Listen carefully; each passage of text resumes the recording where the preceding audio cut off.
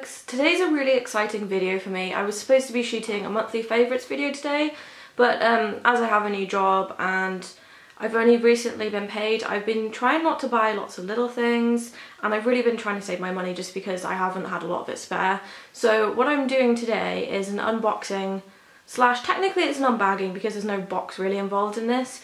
It's an item that I actually paid for about 5 weeks ago. It's something that I've wanted for a really long time, and with all the overtime that I was doing in my old job, I decided to treat myself. So the main reason I decided to film this is because when I was actually researching the item that I bought, there was very little information. There weren't really any reviews. I think I found a couple of Instagram pictures and that was pretty much it. There were no solid reviews, so I figured if you guys are interested in this item, as I know a lot of alternative and goth people are, then I mean you could look at this and get a really good idea of what the item is actually like. So I'm just going to show you the bag that it came in. Obviously I'm going to cover my address, even though it's not actually my address. Autocorrect fucked up and apparently I live on Heat Avenue, which I don't. But if I just show you this little sticker that's on the corner, some of you might recognise this and realise what it is I'm about to show you. So the sticker is from the company The Church of Sanctus / Sanctus Clothing, and it is something that I've been looking at for a really long time. But finally I bought it. It was actually on sale, so I did save quite a bit of money, and it is the Sanctus Asylum coat. I picked up version number 3, which I'm going to show you guys now.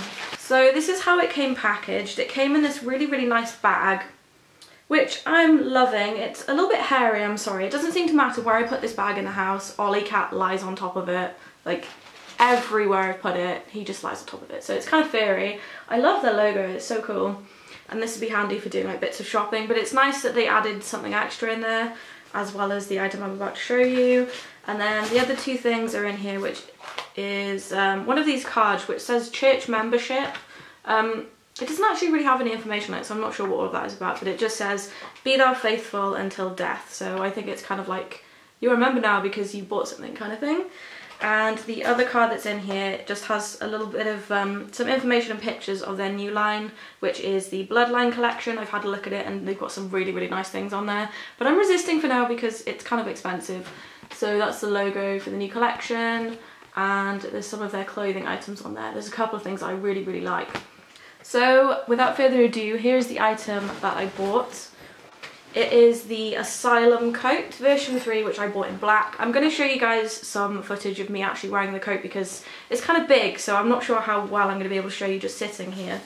So it has this gorgeous fur hood. I mean, it's enormous, look at it. It's absolutely beautiful. This is all vegan fur, by the way.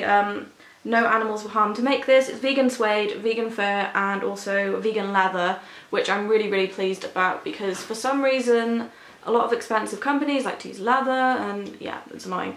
So the thing that really swayed me in buying this is the hood, because it's enormous for a start. I don't own any warm jackets with a hood, so I figured, you know, it was about time. Even though it's April now, it's still shitty weather outside.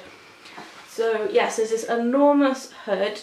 And then it's really long. It's not quite floor length, but it is very long. It has a dipped hem, so it's longer at the front than it is at the back, which is something, again, that I really like. It's quite unusual. And then we've got these long PU sleeves, or I'm assuming it's PU, fake leather, veggie leather, whatever you want to call it. That's my only problem with this, is that the sleeves are very slightly, just slightly too long for me. But I mean, I can roll them up inside the jacket and you really can't tell, so it's not a big deal. It doesn't have like a button or a zip closure. It's really more like a cloak, and the closure on here, it just has like a string closure. That was something I was a little bit worried about, is that it might blow open, but the material that's used for the closure actually keeps it closed really well. I actually like that I got my coat in a slightly larger size because it makes it a little bit more versatile with the hood. I can have the fur slightly further back, or I can pull it further down. And I mean, I said this hood was big, it's absolutely enormous. If you put it straight over your head, I mean, like, it's absolutely huge. But then you can like roll it back a little bit like this, or you can just wear it further back on your head. There's just so many different ways to wear this hood. I really like it. It's so warm. The fur is just the softest. It's the softest fake fur I've ever felt. If I didn't know it was fake fur, I would genuinely think it was real. I've had this jacket for about a week now and it's super, super warm and cozy. The day it came I wore it all day and didn't take it off. It looks gorgeous and gothic and it really is just perfect for me. One of the other reasons that I really liked this coat is it's handmade. It's not mass produced, it's handmade, so you're getting something that's unique. These particular versions of the coat, they only have a run of 50 items, so the chances of me walking into somebody else that owns this coat, especially in Pembrokeshire, is pretty slim. And there's one thing that I've got on this little card is I've got number 25 of 50. I ordered this in a size large. I'm now thinking that I probably could have gotten away with a medium, but I wanted to get a large just in case, and you know, if I put on weight or whatever, I'm still going to fit into it.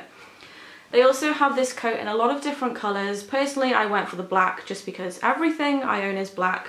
The main coat is always black, but the fur on the hood is a different colour. They have a really gorgeous like deep raspberry red, which I almost bought, and also they have their faux wolf skin hoods, which are equally beautiful. I was really torn between the two, but I did eventually go for the black. As I said before, this was a really special purchase for me. I don't usually spend a lot of money on clothing, but this is something that I've wanted for a long time.